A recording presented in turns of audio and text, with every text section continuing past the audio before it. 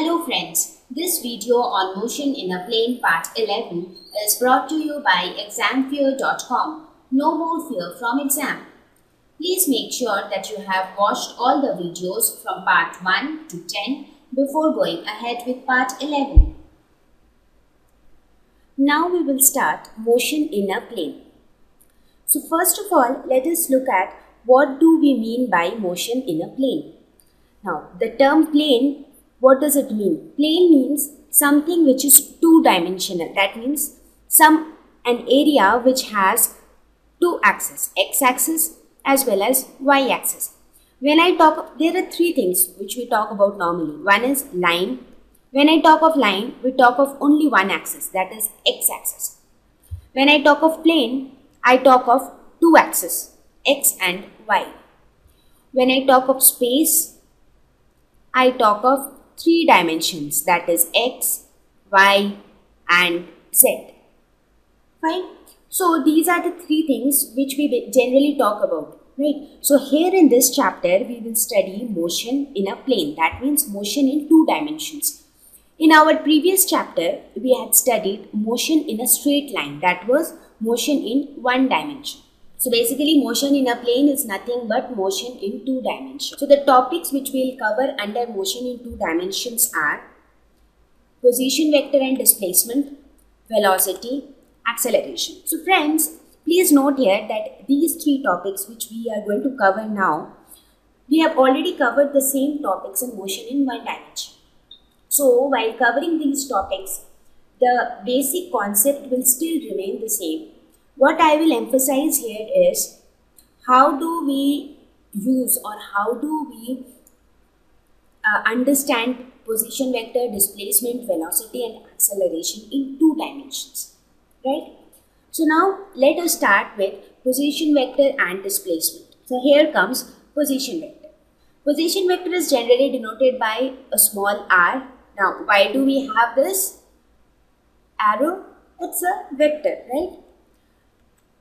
Now position vector is given by in two dimension. When I talk of two dimension, any position vector is represented as x I cap plus y j cap.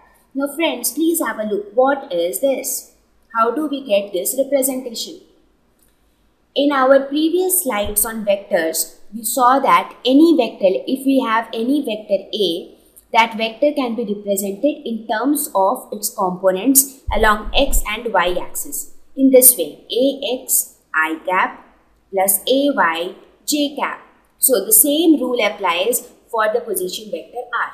So r is equal to x I cap plus y j cap, where x and y, what is x and y? X and y are the components of position vector. They are the components of position vector along x and y axis respective. Okay. Now what I'll try to show you is I'll show you some three scenarios to explain you how do you know what is the position vector. Let us look at the first scenario. Please observe the motion of the car carefully. What do you see? The car moves along a straight line in this direction, right? So if I ask you to plot the motion in this graph, how would it look? It would look something like this, right? The car is moving in this direction. So in this case, if I ask you to plot the position vector, let us suppose the position of the particle at any instant of time is P1. So that P1 would be some point on the x-axis itself. So the position vector would be this line, right? Similarly, let us suppose we consider another scenario where a car is moving in the negative y direction. So again in this case, the position vector would be somewhere along this direction, right? Similarly, now we consider a separate scenario where a car is moving in a little curvy path. If you see, it is not moving in a straight line. It is moving in a little curvy path along this direction. So in this case, what happens is the car is not moving in a straight line. It is moving in a curvy path. So we cannot see that the motion is one dimension. Now it has components along x-axis as well as along y-axis. So in this case, at any point of time, we can say that the position of the car can be represented at some point, say P. And if we join this from the origin, that is the position vector, right? So this OP represents the position vector. Now how do we represent position vector? By R.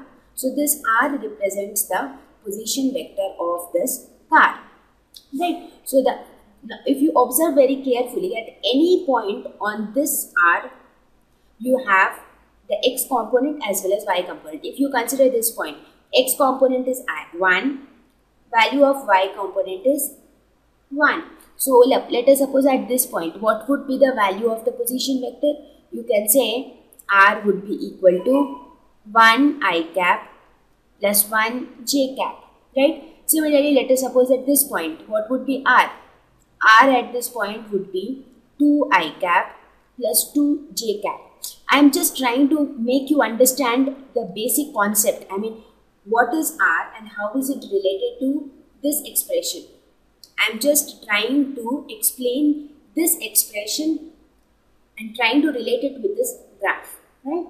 So I hope it is clear to you now that what is a position vector basically, right? Position vector is nothing but a vector which represents the position of a particle at a particular instant of time. And when I talk of 2 dimensions, the graph will always represent y. The y-axis will always represent y. That means the position of the particle along y-axis. X-axis will represent x. That is the position of the particle along x-axis. So this y and x represents both represent position of the particle. This is along y-axis. This is along x-axis. So please make sure that even after we go to the next slides for velocity or acceleration, whenever we plot a graph, in all the graphs, the y-axis will represent the position or the movement of the particle along y-axis, and x-axis will represent the movement of the particle along x-axis, right? So do not get confused, because when we studied motion in one dimension, we said that x-axis always represents time.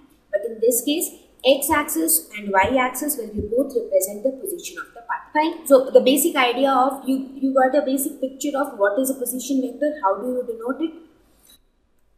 Thank you.